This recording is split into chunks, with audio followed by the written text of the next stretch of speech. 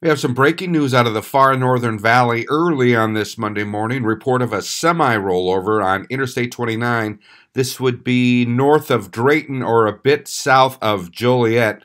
Here's the emergency call at 3:07 a.m. on this Monday. Drayton Fire and Ambulance. We've got a semi-rollover. It's going to be northbound, exit 201.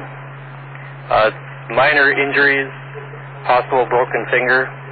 Again, a report of a semi-rollover with minor injuries north of Drayton on Interstate 29 early on this Monday morning. More details later today if and when they're available.